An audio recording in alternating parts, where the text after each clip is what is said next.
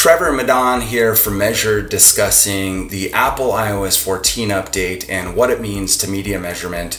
Madan, a lot of marketers are inquiring about how the loss of the IDFA is going to impact measurement and campaign tracking. We want to bring our perspective to the conversation. What can you tell us? Sure, Trev. On the measurement side, you have to look at web attribution and app attribution as two separate things.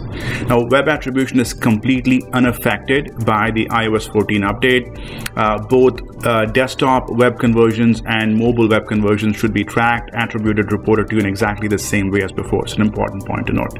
App attribution is affected by iOS 14, but even here, as a marketer, when you look at the metrics and the reporting that you look at on a regular basis, they shouldn't really change.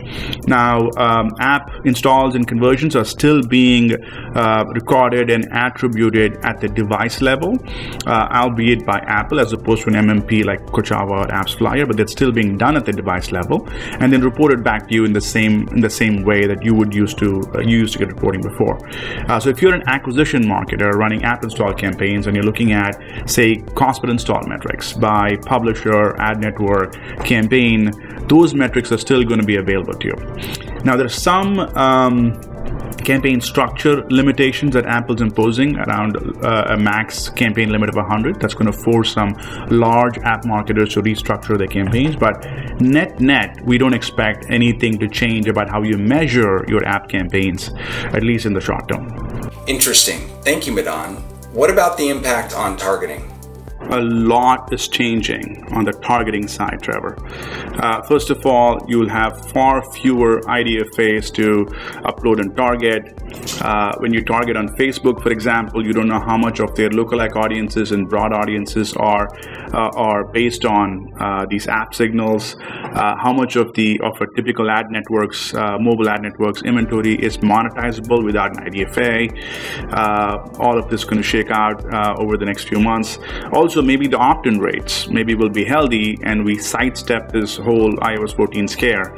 Again, all up in the air. However, if targeting does diminish markedly, what we're expecting to see is a lot of the media-driven installs and conversions are going to show up as organic installs and conversions in your MMP reporting. Now, this will force marketers to take an experimentation-based approach for measurement so that they can understand, they can decompose how much of those organic installs you're getting reported is actually media-driven and how many of them are truly organic. Thank you, Madan. So it seems there are still some unknowns within targeting. The key takeaway on the measurement side: this is another setback for user-level path-building attribution and another validation point for cohort-level incrementality measurement. Thank you for watching.